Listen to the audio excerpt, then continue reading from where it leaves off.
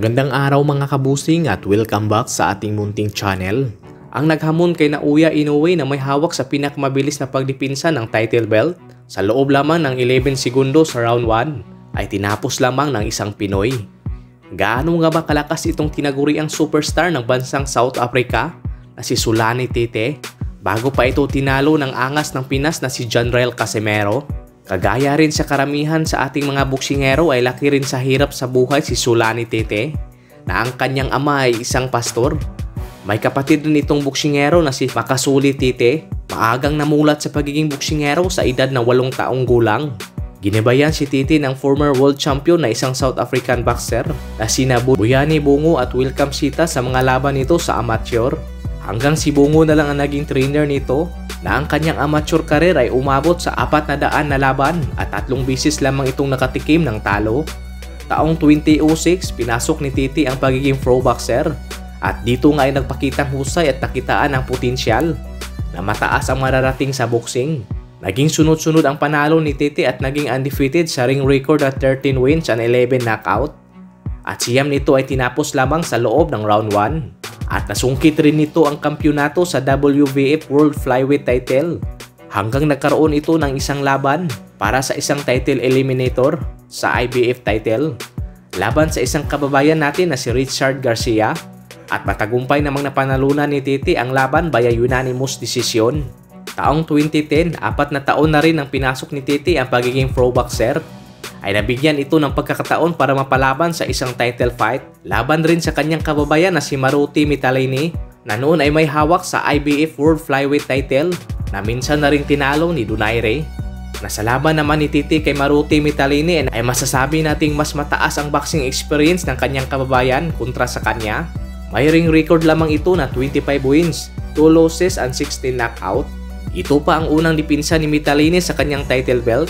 Kumpiyansa ang kampo ni TETE na ma-upset ang laban at maagaw ang title belt ni Mitalini dahil sobrang tangkad ni TETE at may knockout power pa. Humigit 5'9" ang tangkad ni TETE kumpara kay Mitalini na 5'3" lamang. Pero sa mismong araw ng laban ay dito nakatikim ng unang sakit sa pagkatalo si TETE na ang laban ay tumaga lamang sa loob ng round 5. Bumagsak si TETE sa round 5 at hindi na ito nakasurvive dahilan para matalo ito via technical knockout.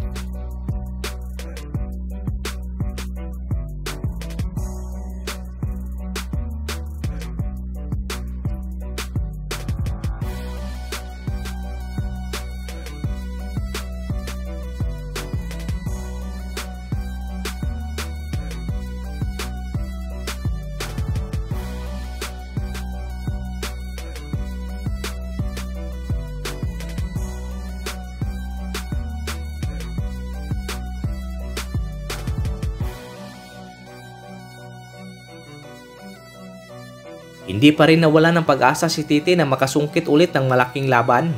Muling bumangon at nanalo ng 2 laban bago ulit nagkaroon ng laban para sa isang title eliminator. Pero ito ay muling natalo sa isang Mexican boxer na si Juan Alberto Rosas via unanimous decision. Taon rin ang lumipas ay nabigyan ulit ng pangalawang pagkakataon si TETE na mapalaban sa isang title eliminator para sa IBF. Laban naman sa Argentinian boxer na si Roberto Domingo Sosa. Pero ito ay muling natalo via split decision.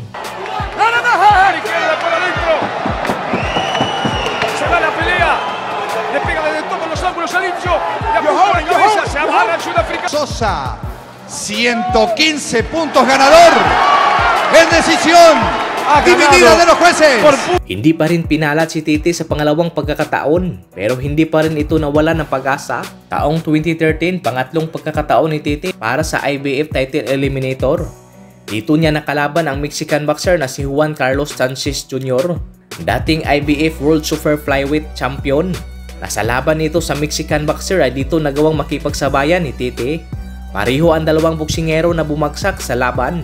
Bumagsak si TETE sa loob ng round 6 at ang Mexican boxer naman ay sa loob ng round 5 at round 10. Hanggang ang laban ay natapos sa isang knockout victory sa round 10. Dito nakuha ni TETE ang panalo. 8 buwan lamang ang lumipas ay nagkaroon ito ng isang world title fight na laban para sa bakanting IBF World Super Flyweight title. Dito nakalaban ni TETE ang isang undefeated Korean-Japanese boxer na si Tairo Kinoshita. Kumpiyansa ang Japanese boxer sa labang ito dahil nga ay may 3 talo na si ZOLANI TETE. Pero dahil sa mataas na nitong boxing experience at nakatagpo na rin ng mga former world champion, ay nagawang maidominante ni TETE ang laban at makuha ang matagal na nitong inaasam na maging isang ganap na world champion.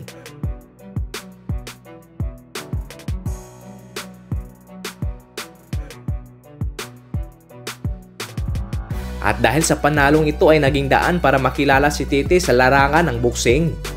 Matapos mapanalunan ni TETE ang kampyonato sa IBF Super Flyweight title, ay dinipinsahan niya ito ng unang beses sa isang boksingero na galing United Kingdom na si Paul Butler, undefeated, at former IBF World Bantamweight Champion. Para lang makalaban si TETE ay bumaba ito ng timbang sa Super Flyweight Division. Kumpiyansa ang kampo ng United Kingdom na mapabagsak nila si ZOLANI TETE at maagaw ang kampyonato. Pero na magharap na ang dalawa sa ibabaw ng luna ay dito pinakita ni TETE kung bakit nakuha niya ang kampyonato sa titulong IBF, na ang laban ay tumagal lamang sa loob ng round 8. Beautiful shot, and again, lovely uppercut and the straight left hand. Butler banging his gloves together, trying to spur himself on. And look at Tete. As soon as Butler gets close again, chest to chest, he can't work. The referee's got to break him up. Third consecutive fight overseas for Tete. Oh, what a great shot, and that is it. Is he going to get up? It looks as though it's all over. Great left hand. Butler doesn't really know where it is, and it's all over. Puts the jab in his face. Look at that. He didn't put the jab in his face. He feinted the jab. He threw that 3/4 jab. Looks like he's going to throw the jab. Feints it. Beautiful. That is Julian Jackson, Bomber Graham. Stephen Smith. That's world class. That's a world class punch from a world class. Matagumpay si TETE sa unang dipinsa sa kanyang titulong hinahawakan. Masaya si TETE sa panahong ito, pati na rin ang kanyang ina, dahil mabibigyan na rin ni TETE ng prosthetic leg ang kanyang ina.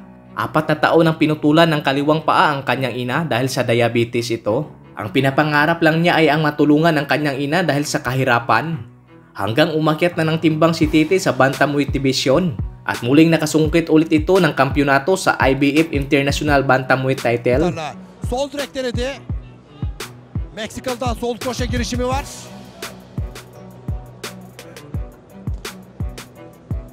Midesine bir sağ direk. ZOLANI TETE. İkisi de kariyerlerindeki 26. maçlarındalar. 22 galibiyetinin 18'ini knockout'la gerçekleştiren ZOLANI TETE bir sağ kroşe vurdu. Uppercut'ı vurdu ve yapıştırdı sonunda. Güney Afrikalı boksör Meksikalı'ya bakın neler yaptı. Tamam mı devam mı dedi. Devam ediyor Meksikalı boksör. Değerli izleyiciler, Callum Smith'in Adillah Muhammed'le mücadelesi var. 9 Nisan.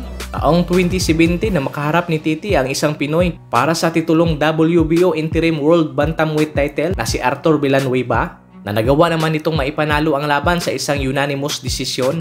Nagawa rin nitong pabagsakin si Arthur Villanueva sa loob ng round 11.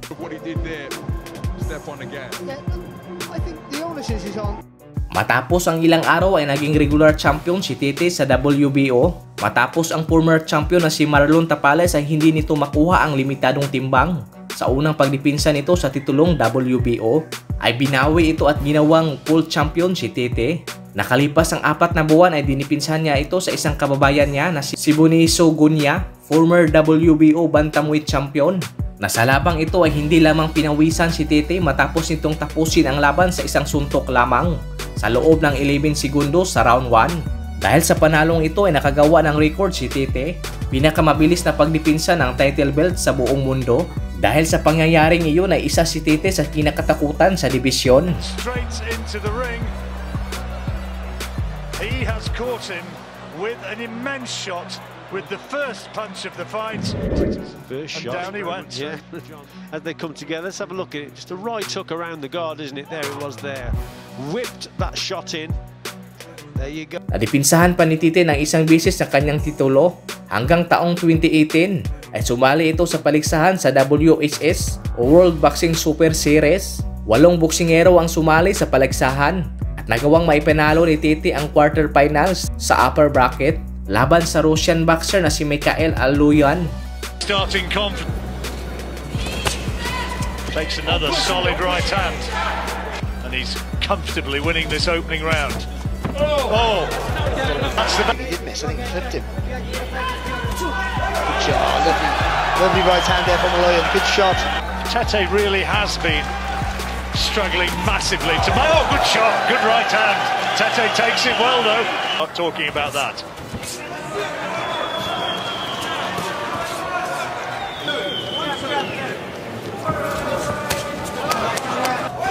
Good shots. And that wakes up the crowd. Aluyan going to work. Again, the same technique, stayed nice and low, jumped out of a crouch.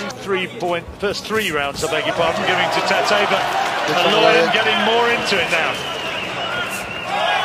Good shot again there, that's a little sharp right, took the edge of spin. Oh, great shot, good right hand.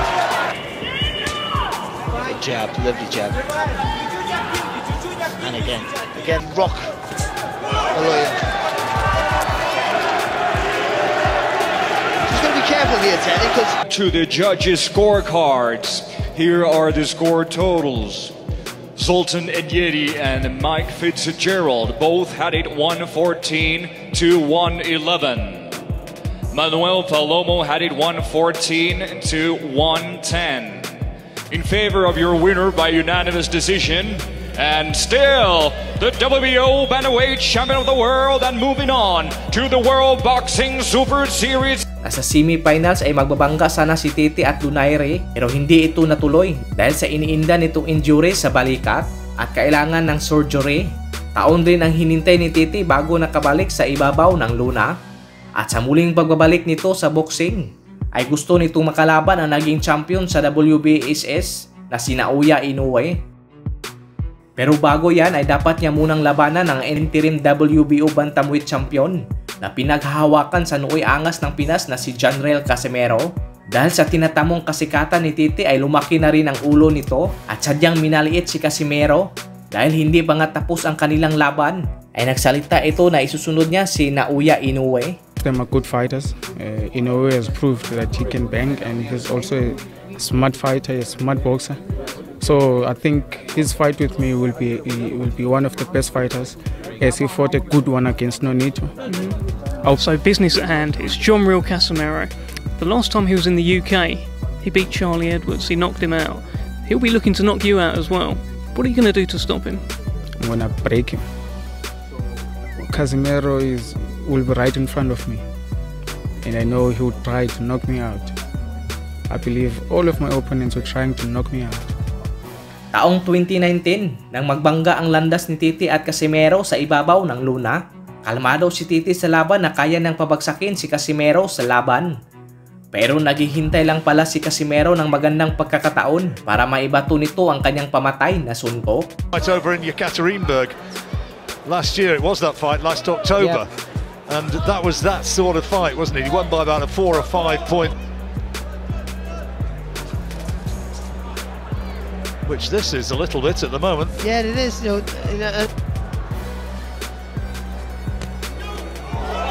Oh, Casimero got it. Yeah, nothing's happening. Then all of a sudden, look, he doubles up really quick. But the first one did all the damage, and he was gone. Well, you see that? You can't see it there, but the referee. But it was so crazy. It's continue, but can Casimero take him out here? It happened so quickly. And he still make Casimero miss. Casimero needs to pick his punches and he can't find the clean shot. Dito natapos ang pamayagpag sa pangalan ni Tete sa boxing. Kung gaano kataas ang pangarap, yun rin ang taas sa pagbagsak. Inuna kasi ang yabang, hindi pa tapos ang laban, kaya kinarma. Kaya hanggang sa ngayon ay wala pang laban si Tete. Ano ang masasabi niyo mga kabusing sa kanyang boxing career? Malakas nga ba si ZOLANI Tete o sadyang swerte lamang? So yan muna ang ating video sa ngayon mga kabusing. Maraming salamat po.